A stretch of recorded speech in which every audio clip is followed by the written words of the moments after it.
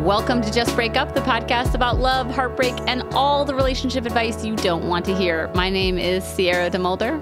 And I'm Sam Blackwell. And today we're going to answer a letter from somebody who is struggling with the fact that all of her exes are now dating men. But before we begin, we just want to give you our Surgeon General's warning, which is that Sierra and I are we are not licensed mental health practitioners. Almost called us something that we weren't. And also, I'm not bisexual, so I'll just throw that out there too, in the context of the response to this letter. Yes. So I will speak for the community. Please do. Sam and I are not professionals. We are not trained in any of this. So please take our advice as you see fit. We're only here to offer our humble musings to hopefully shed some understanding and maybe some laughs about the incredibly rewarding but mostly confusing experience that is love. All right, it's Monday, so before we dive into today's letter, we're going to do a quick check-in topic. The check-in topic today is uniquely inspired by my own personal life. I thought you were going to say your own personal hell. Yes. Yes, exactly. Okay, so this is mildly inspired by the fact that we recently got a review on Apple Podcasts, which, number one, thank you. It was a 5-star review. Anybody who gives us a review, we're appreciative of you. Like it helps us so that we can do our job longer. And the review was like 5 stars. They were like, I've been listening from the beginning, and I would love if the host would share more about their personal lives, because I always love when I learn something new about them. And when I first read it, I was like, oh my God, I feel like I chronically overshare on this show. Yeah, I feel like I'm always like bringing back my advice to my own experience. I'm just always talking about myself. If I'm not talking about my personal like history, I'm talking about like discharge. I'm talking about like creepy sex dreams I've had. I'm like, I couldn't overshare more. However, I get it. And also the review was very kind, because they were like, I think this is just the parasocial relationship that I want. But and it was a 5-star review. So, hey, here you go. You get a little personal thing from my life right now, which is I feel batshit crazy. Oh, no. Let me explain. This is going to turn into a quick check-in topic about anxiously attached cuties in secure relationships. But to set the stage a little, I'm just having, I am coming out of like 6 weeks of illnesses in my house, with my daughter being in daycare, lots of like schedule conflicts, lots of little life things breaking. Like we've had some issues with our car, our dishwasher like flooded, just lots of little annoying shit that you're like, man, I do not have time to call the person who needs to fix this or watch the YouTube video to learn how to fix this, like I did with the dishwasher. Why wouldn't you? Yeah, exactly. And I have like a couple things on the horizon that I know are going to be challenging to me, like emotionally and physically. And that's all I'll say about that. I just feel a little spread thin right now. And when anxiously attached cuties like me are, dysregulated or feel like they don't have the sense of security or the reservoir of, sanity that they normally have access to, I have found myself recently feeling more, more needy, more hyper-vigilant to my spouse's moods and her tones and her body language. And, I listened to something on anxious attachments the other day, and they said that like anxious attachments basically at their core just want emotional intimacy. And I was like, that makes sense, because I've been feeling disconnected lately because my life has been so much logistics, and so much like we don't have time for a date night, and we don't have, we're exhausted at the end of the day, and I've got a toddler yelling at me, and I'm overstimulated and whatever. So I'm just noticing that like my nervous system is like spiked and whatever. And I've been really sensitive to my spouse's movements through the house, the way we have conversations. When she's complaining about the car not working, I'm internalizing it because I'm feeling hyper vigilant. I'm feeling deregulated and hyper vigilant, and I'm looking for reasons that she doesn't love me, or I'm looking for reasons that she's mad at me, you know? And this is all called, you know, none of this is like sane, y'all, but I'm just trying to share. Give that one reviewer exactly what they want. Just a glimpse into your inner life. But there is something to be learned here because, let me get to the point.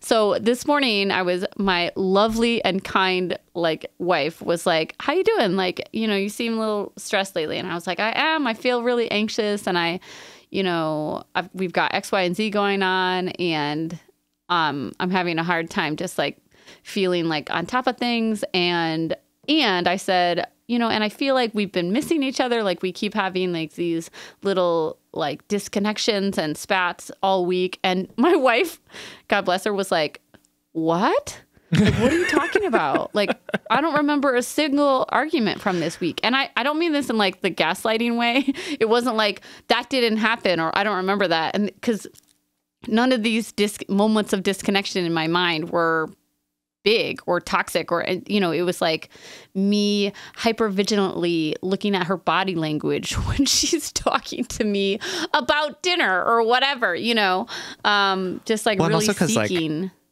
you know, it's very possible that she was like using body language to convey something, right? Yeah, it's very possible she was annoyed or something, right? But like in her experience of it, like that annoyance isn't like a huge deal. Like we're not fighting. It's just like, oh, I'm annoyed, but like that is an emotion that I can experience and move past and still be in love with and want to be with you. Whereas like you're looking out and saying like the anxious annoyance, attachment mode. Right? Like annoyance leads to her stopping loving me and leaving me because I've annoyed her too many times. Yes, exactly. And so please know that this isn't my wife, like, you know, sweeping anything big under the rug, but it was so, I literally was like, what?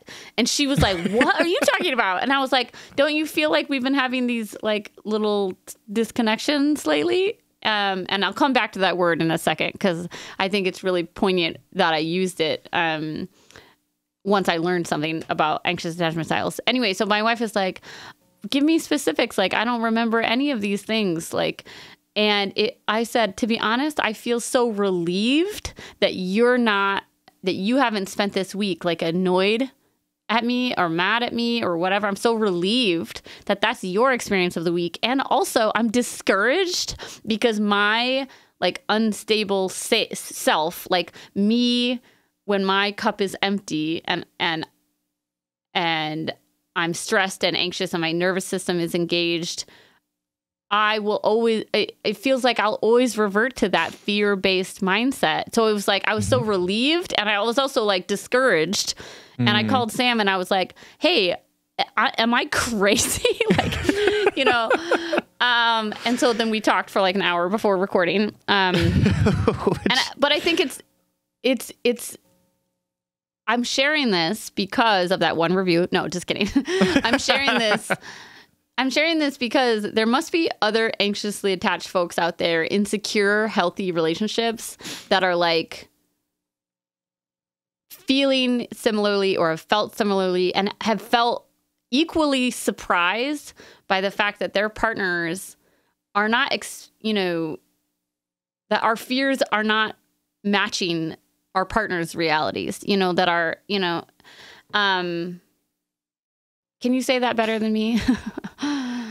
Yeah, no, I mean, I think it's like your hypervigilance is actually turning up nothing. You know what I mean? Yes. Where it's like, oh, I'm noticing all those patterns. And then your partner being like, that's not a pattern, right? Like that's not. Yes, exactly. I am not on the verge of leaving you. I'm not bad mouthing you to all my friends. Like and also like, Willow's allowed to be annoyed. You know what I mean? Yes, exactly. Right? No, I totally tell myself that. It was like, we had a long conversation after that initial conversation of like, you're not experiencing this and I am. And she genuinely was like, I don't remember a single time that I was like annoyed with you. And she said, and also we've been dealing with like annoying things all week. Like it's annoying to buy a new car and then have something wrong with it. We don't have enough time in the day to deal with all the shit life is throwing at us right now. And so she's like, that's never a commentary she said, it feels like you're always internalizing my emotions. And I was like, you know, which is like, honestly, because like, I totally am. no, for sure. Absolutely. And like, you know, I don't have an anxious attachment style, but I do have a lot of training to be really mindful of other people's emotions. And like the way that plays out is that other people aren't allowed to have emotions, and that like I'm denying them that experience. And I'm also not allowed to have emotions, because if I convey an emotion, then people will pick up on it, and they will like think that I'm mad at them, or that like I police my own emotions so deeply because I'm afraid of the impact they're going to have on other people. Yeah. And it's like a 100%. double-edged sword, where it's like other people can't be upset with me, and also I can't be upset with other people, even though that's like a normal thing to be with people that you love. Is like frustrated or annoyed or like pissed off at them, right? Like, and that is like something that is completely off the table for me. Like, it is like not an emotion that I or anyone around me is like allowed to have, and that's like not helpful, because like, guess what? I am gonna get pissed off sometimes, and like Peter is also gonna get pissed off sometimes, and like if we don't figure out ways to express that with each other healthily, then it doesn't mean the emotions are going to go away. It just means we're not going to be dealing with them in a healthy way. Yeah. And from my spouse's perspective, she was like, you know, it's concerning to her that I'm moving through our life, our house, feeling as though something's fundamentally wrong or at risk, or, you know, whatever. And she's not. She's like, I feel like I'm being oblivious, like I'm missing out. And I'm like, no, you're not. You're just like, you're letting the full spectrum of emotion not be internalized, you know, or whatever. So anyway, Sam and I were just talking about this before we pressed record, and then we thought it could be our check-in topic, because I'm sure number one, it is always so helpful for me to talk out these sort of what I call like anxious attachment spirals. Because I think when we talk about anxious attachment styles, they're often in the context of of a partner who isn't secure and who is avoidant, or who doesn't know how to deal with the need and the vigilancy that comes with anxious attachment styles. And I have learned so much about myself in this stable relationship, because unfortunately that shit still comes out, you know? And so I'm taking notes here, like, okay, so you've been really stressed. You're physically stressed. You've got a lot on your mind. You're overstimulated because your toddler just realized that she can shout. So I'm taking note that, like, okay, well, I'm feeling a little strapped. I'm feeling a little overwhelmed in multiple places, and that's when my anxious attachment style like comes out to play. Okay, so next time I'm feeling stressed, I know that this is coming, or whatever. Yeah, and also just like a general shout out to my anxiously attached cuties, that like maybe what you're afraid of and what you're experiencing isn't what your partner's experiencing. Like straight up, like maybe they're not feeling what you think they are feeling. Yeah, absolutely. And I think like we often confuse like hypervigilance with intuition. And like what I've had to really challenge myself on is like, I am not actually that intuitive. I am actually really good at making up stories in my head about what other people are feeling and doing. Like, I'm really good at that.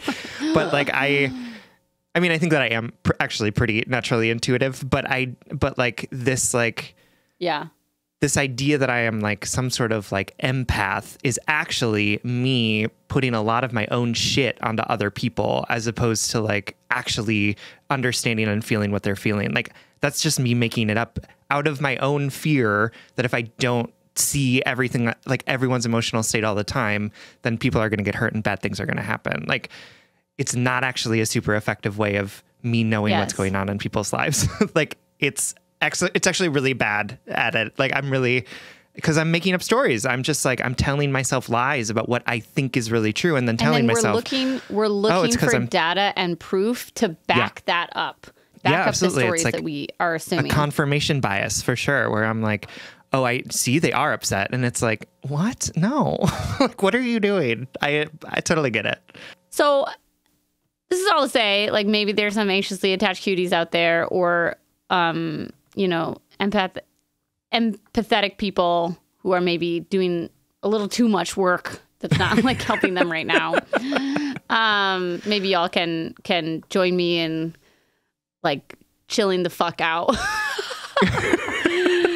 And the nicer way to say that is, you're the invitation to just chill the fuck out, chill everyone. out. Yeah. Or just know like you're in great company and you're doing all the right work. For sure. And I love you. Absolutely. All right, let's dive into today's letter. It is from Dre Zilla, whose pronouns are she, her, who is writing to us from sunny Florida. Dear Sam and Sierra, I, she, her, am a 20-year-old lesbian who has so far experienced exclusively tumultuous relationships and situationships, but is nonetheless a pretty happy camper and a lover of great friends, sad songs, and therapy.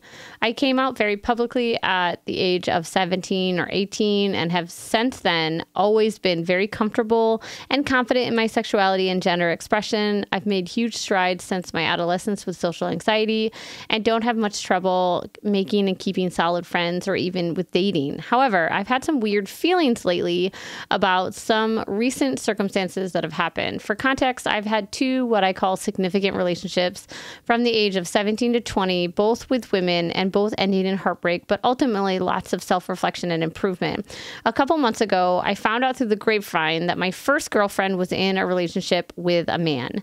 Now, this stung for a few days because, well, that kind of stuff always does. But given a lot of time had passed since we broke up and I had already done the work and comes to terms with us just not being compatible and moving on into different cinematic universes, I shook it off pretty quickly. However, it wasn't soon after that I had a happenstance reconnection with my second significant relationship. Yeah, it was complicated in a way that made me feel in a way that really made my hopeful heart think that we were both in a better place and that things were ready to work out. We made plans to spend time with each other, and she seemed really enthusiastic about seeing me again. We met up and had a really great time, and then after an awkward conversation with one of our mutual friends regarding the meetup, I was informed that she, drumroll, has a boyfriend. Now, this one definitely hurt a bit more than the first, probably because our breakup was a little more fresh and I definitely still had my share of hope for us. However, her behavior towards me, culminating in her not mentioning that she's in a relationship, was a bit of a turnoff, thankfully. But with both of these situations kind of happening at once, I developed some internal discomfort over the fact that both of the girls I thought I really had a connection with are both now with men. Nothing against men, and I'm fully aware that sexuality is a spectrum and bisexuality exists, of course. Both of these exes, however, never really labeled themselves when they were with me. This, along with a couple of things my friends and even my mother offered regarding the scenario that these women were just, quote, experimenting with me or not gay enough to commit to me long term, has gotten me really in my head. Before you say I should get some new friends and a new mother, part of me agrees. And also, this side of queerness is definitely not easy to understand. I should mention that I am masc presenting and primarily attracted to feminine presenting women. I'm all of a sudden spiraling about the legitimacy of my past loves and questioning whether something is true or real and it is out there for me. Part of me does agree with my friends and feel used to an extent, but most of me just feels discouraged and isolated. I definitely don't have a lot of queer friends at the moment either, so these feelings are hard to articulate and even harder to find a meaningful conversation about. I'm hoping you can shed some of your humble musings as some of my queer role models. I appreciate you guys for all that you do. You truly are and have been a shining light for people like me.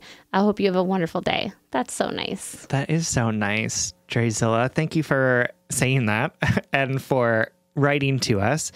I think that this experience that you're having of like these sort of exes coming out of the woodwork and making you feel things that are surprising to you is really normal and understandable. And I think that, like, no matter what age you are, this kind of stuff happens where it's like, oh, I didn't realize that person was married, or like, oh, they got a new job, I'm so jealous, right? Where it's just like, why is this thing still in me? Like, what? I thought I was over this.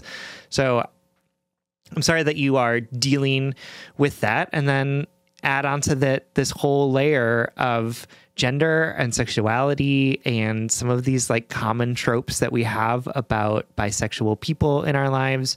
And the feeling that you're like, wait a minute, this was not how I was envisioning my healing going when it comes to these two people that I dated. That's a really hard place to be. So I'm really thankful that you decided to reach out to us and to offer us a glimpse into what you are going through. And Sierra and I are going to talk a little bit about queerness and healing and exes and all of the things. But before that, we're going to take a quick break. All right, my darlings, welcome back. And thank you to our letter writer for trusting us with this letter. I think there are a couple things happening here that I just want to name. One thing that is happening is some sort of like queer existential crisis, about the legitimacy of, you, your lovability, the legitimacy of your relationships. What does it mean to be experimenting through the lens of queerness, and how do we not take that personally? And another thing that's happening here is heartbreak. You got your hopes up and you're disappointed, and that hurts no matter what your gender or your sexuality is. And I think they might be compounding each other. They're both valid. They're both real emotional reactions that make a lot of sense to Sam and I. And also, I think it's important to just put some space between them for a second while we talk about them. It's okay to be hurt that your exes have moved on. And it's even okay because, like, we often can't control our emotional responses. It's okay to feel particularly hurt by who your ex moves on with. And in the same moment, sexuality is a spectrum. Bisexuality does exist. And it is in the same moment that you can be hurt by that choice, you also have to reach beyond that hurt, make space for your and your ex's whole diverse humanity, and recognize that who they move on with in no way delegitimizes their connection with you. And if we believe that it does, then that is like biphobia in action. And listen, I am not blaming you for this or judging you for this. This is even a thought pattern that I have, that my partners have had. Like, this is kind of ingrained with us in the same way that the gender binary and the binary of sexuality is. But let me share a personal story to be the backdrop of this conversation. I had an ongoing tumultuous situationship with a woman, and because I'm a poet and I'm an artist, I wrote poems about her. And then also because I'm a sucker and a poet and love to harm myself, I remained friends with her after we had like a really blow up separation, because like that's just what you gotta do until you find a podcast called Just Break Up and you learn that you don't have to do that. But I hadn't created the podcast yet, hadn't heard it. Anyway, I remember during the time that we were together, I wrote these love poems about her. And then after we separated, I think it was while we were together, I applied for like a queer writers grant that would pay me a small amount of money to write the write an original poem to be set to music, like for like an orchestra to sing, to play, and like a choir to sing. It was very cool. It was like the Minnesota Gay Choir or something like that. And so I ended up writing, I like took some poems that I wrote about her and made like a 4-piece poem, you know, with some new stuff worked in there, but like there was some of these poems about her in it. And I got the grant, and, you know, months later, it was like a long process for the composer and whatnot. They finally sent me a video of the gay choir singing, and the orchestra playing this poem that I had written, essentially. And I happened to, this was maybe like 9 months after we separated, or, you know, close to a year after we separated, and we were like in the same city or something. And I think we went out to dinner, and I showed her this video. I was like, hey, isn't this cool? Like, remember I wrote these poems about you when we were together, or whatever we were. And this person's response was that there were more gay people out there that deserved it more than I did, because they were more gay. Because I dated men in addition to women. Sure. And I think this is the first time that I was like so disillusioned by them, because all I could think, and I think all I said to them was, I loved you. I loved you. And we spent those months together in whatever capacity. And Sam and I are going to have a conversation about experimenting and about finding yourself through dating.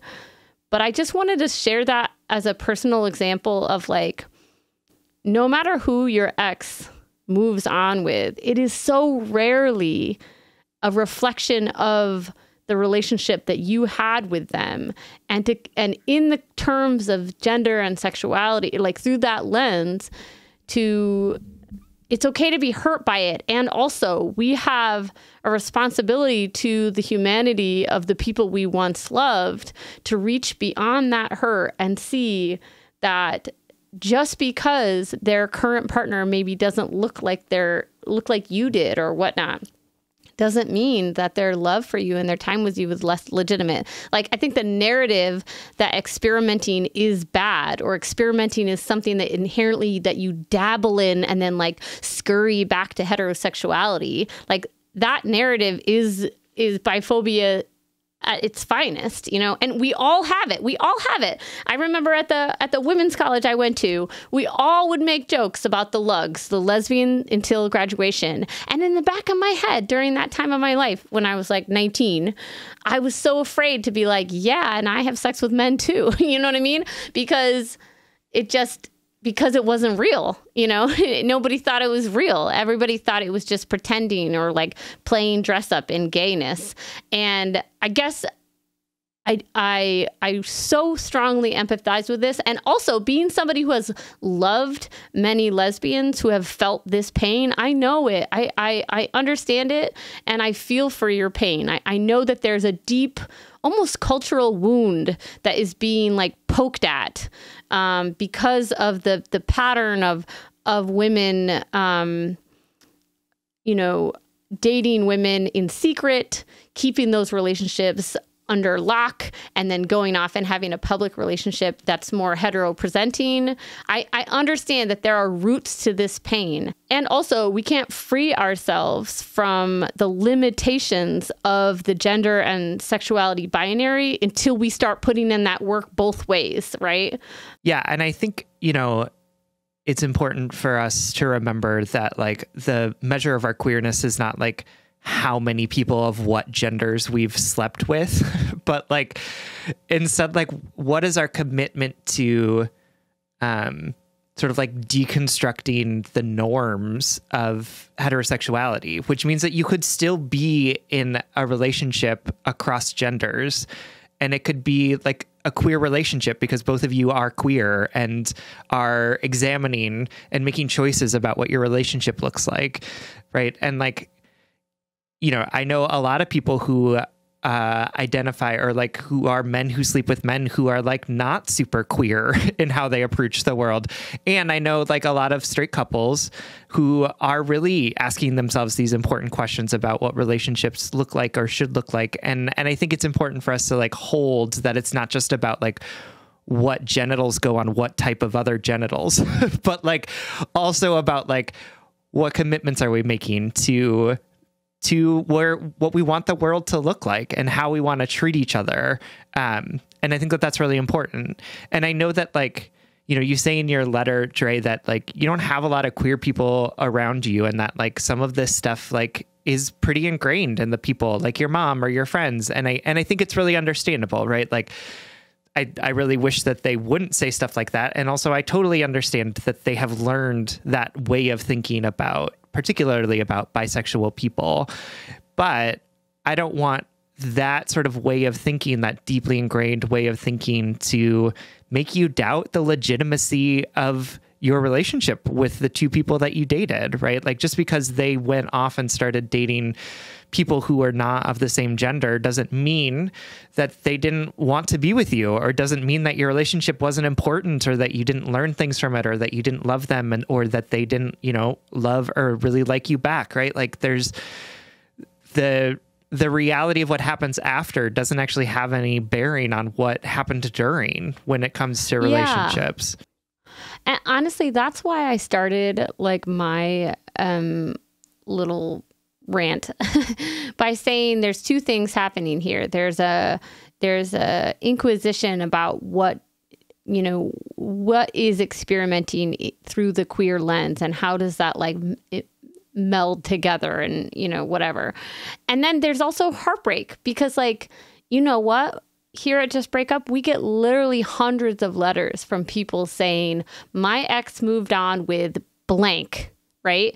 No matter what their identity is, no matter what genitals they have, and the core of their letter is, how could they move on with that person? That makes me feel like what we had wasn't real, right? How could they move on so fast? How could they date this person? How could they not want to be with me? Like it all comes down to a rejection wound, which is at the end of the day, the most core wound, the most painful, simple thing, which is not all people are for us, right?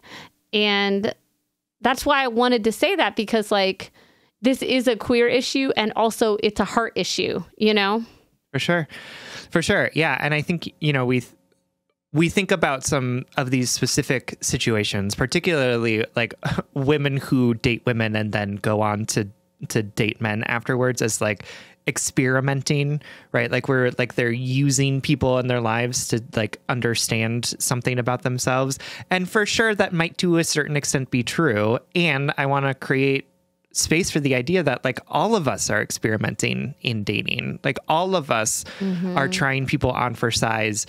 And I think that the idea that we want to like learn how to be in relationship with people, learn more about ourselves, learn about what we're attracted to, not attracted to, how we want to be in relationship, in the relationships that we're in, right? Like that learning process, I think, is important for us. And some people get vilified for it and some people don't. And I think it's important for us to like recognize some of the ways that happens. And specifically bisexual people get vilified for it in ways that I never have been, even though I have experimented in my own relationships with people. And I think it's important to like name that experimentation, that learning about ourselves, about trying new things, is a core part of understanding not just who we want to date and how we want to date people, but also like understanding our own aspects of ourselves, our identities, our experiences. And that's critically important. So yes, these folks were learning something new about themselves. Maybe this was the first time that they had tried something, and that doesn't mean that their appreciation for you is any less or diminished, right? And their rejection of you, of course, hurts no matter what, but it doesn't need to be sort of like taken out of the proper context of the pain that it caused and put into someplace else where then we're thinking about it and trying to examine it under a microscope rather than sitting in the really painful and difficult feeling of somebody I really loved who I thought maybe I was going to get back together with has moved on, right? Is with someone else now. Oof. What a devastating gut punch to like say those words out loud. Like, that totally, totally sucks. And how do we sit in the suckiness of it and not try and like think our way into something different, off ramp what we're feeling about the situation by over intellectualizing it or intellectualizing it or like allowing other people to rob us of our experience of it by believing them when they say, well, maybe it wasn't a real relationship, right? Like, I want you to feel how much this sucks, not because I want you to feel sucky, but because it sucks. And so sometimes that feeling has to come up because it's just a shitty situation. It's just a painful thing to be in. Yeah. And I'm thinking about two last things. Like when Sam and I say experimenting, we're using that word intentionally because that's the word that has been bestowed upon queer folks and bisexual folks, you know, anybody who we want to deem as illegitimate, you know what I mean? For sure. And we say experimenting because it's flippant and superficial and like, we're, just dabbling in this, or like, we're experimenting, but we're going to return to the quote unquote normal, right? But when we say experimenting, when we say everyone experiments in dating and relationships, what we mean, and Sam said as much, as like, everyone uses their lived experiences to better meet and understand themselves. Everyone puts themselves in new situations, introduces themselves to new people, new experiences, and then processes, we process that experience and we take what we want from it, right? Like, I feel like there is a flippancy to the word experiment. So just to make sure we're all using it in the same way, that's what we mean. And the other thing I want to say is I know there's at least like 10% of the Just Break Up listeners out there that are saying, yeah, but, right? Yeah, but I did date that asshole who was just sort of like vacationing in my life, in my identity, and then they flitted away, right? And to that I want to say, yes, there are assholes. Yes, people date recklessly, right? They do, yes. People experience other humans recklessly. And also, they are complex. We all have that journey. We all have the capacity to date recklessly. And if we look at it in that context, if we widen the lens, it's not a queer thing. It's not a bisexual thing. It's not a straight woman into, a lesbian until thing. Right. It's a human thing. All humans can be assholes, turns out. Turns out, yes. I mean? Like bisexuals it really has nothing to do are not predisposed to assholery, turns out. Exactly. Yes. And, and like, the narrative that bisexuals are like selfish or whatever. It's like, no, fucking humans are selfish, Yeah. And maybe that's just the selfish bisexual in me wanting to clear the air. You are unfortunately a bisexual Gemini, so like worst of both worlds, unfortunately for you. Yeah. But okay, so I want to end this response because I want to end this response saying this to our like queer brethren. I love you and I see your pain and I validate it in the same breath that I push against it, right?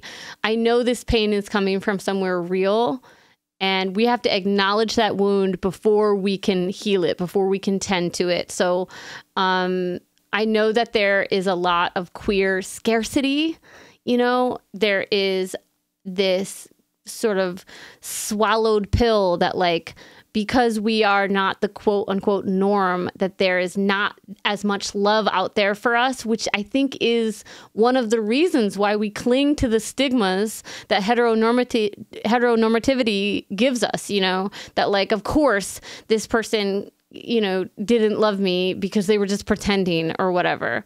That scarcity was given to us. We inherited it. It's not of us, right? And I just want to say to you that like you are so incredibly lovable. Your lovability is abundant. And there are people out there who will love you so much better than these first two significant loves will. And guess what? You have no idea who they're sleeping with right now in this moment. You know what I mean? And what path will lead them to you and the ability to love you so wholly and so well. And that's truly a thing of, it's about letting go of control, saying, I don't know who out there is going to love me, but I'm open to them. I'm open to them and the myriad of paths that will lead them to me. Absolutely. Absolutely. I'm so sorry that you are finding yourself in this situation, but I love that Sierra left us with a little bit of hope, right? Because that is what keeps us going. And especially in this moment that we've been talking about, I think that hope is something that we can all find more of in our lives. So thank you for writing. Thank you for asking us this question. We love you. We love you so much. All right, everyone. Thank you so much for listening. If you would like more content from us, or if you would like access to our monthly office hours, you can support us on Patreon. If you support us on Patreon for as little as $5 a month, you'll get an additional bonus weekly episode as well as access to those office hours. That's patreon.com/justbreakuppod. You can slide into our DMs, send us your favorite relationship memes, but most importantly, you can submit your questions about all matters of the heart at justbreakuppod.com, which is also where you can find our merchandise. Please remember to like, follow, subscribe, give us a 5-star rating and review. This literally keeps our mics on and helps us reach more brokenhearted souls who need two random strangers giving them relationship advice. Just Break Up is a production of Duvid Media, original music, recording, editing, producing, all magical things by our good friend Spencer Worth Davis. Make sure to check out his podcast and his music. And remember, the reasons why other people choose that they cannot love us have nothing to do with our lovability, with our worthiness. It so rarely is a reflection of us and is always a reflection of them and their journey and their needs. Their life, their diversity of experience doesn't diminish the validity of the love you shared at one time. And if all else fails, just break up.